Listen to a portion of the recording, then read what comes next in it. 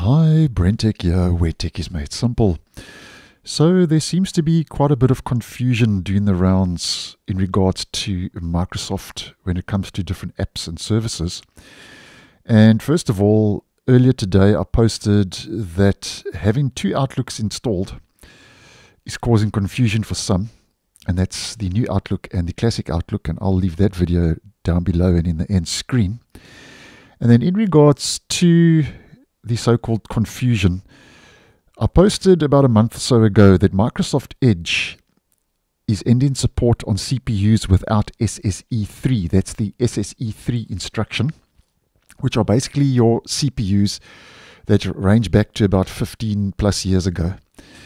And that video will also be linked down below and in the end screen, because it'll give you all the information you would need. I'll go into quite in depth how you can check if you have SSE3 or not on your CPU, and all the other information's there. Now, what's relevant to today's video is when I posted that previous video, if we head over to the Microsoft Edge supported operating systems and we scroll right down here to recent changes, which is dated on the 13th of May 2024, it says Microsoft Edge support on CPUs without SSE3 will be out of support in Edge version 126. Now, Edge version 126 is the current stable version, okay, which rolled out a week or two ago, and I'll leave that video linked in the end screen as well. And this is the version, according to the first announcement from Microsoft, that should have ended support on CPUs without SSE3, the SSE3 instruction.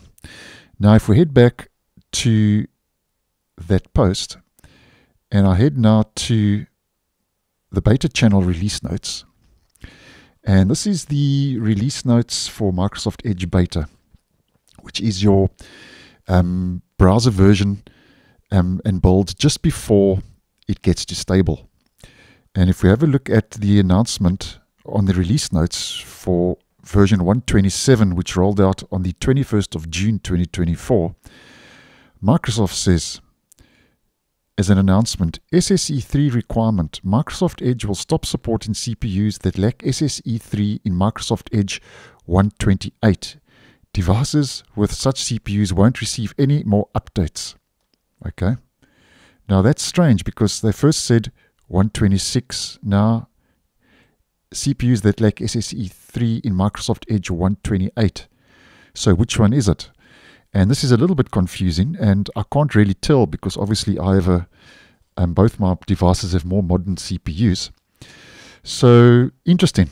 And obviously it seems that either somebody forgot to update one of the Microsoft Docs posts from Microsoft, or Microsoft is confused. So is it Edge 128 where CPUs without SSE3 will not be supported, or is it Edge 126 as I mentioned previously? So just putting it out there, a little bit of confusion doing the rounds in the Microsoft camp, and if anything else changes, obviously I'll post and keep you guys in the loop. So thanks for watching, and I'll see you in the next one.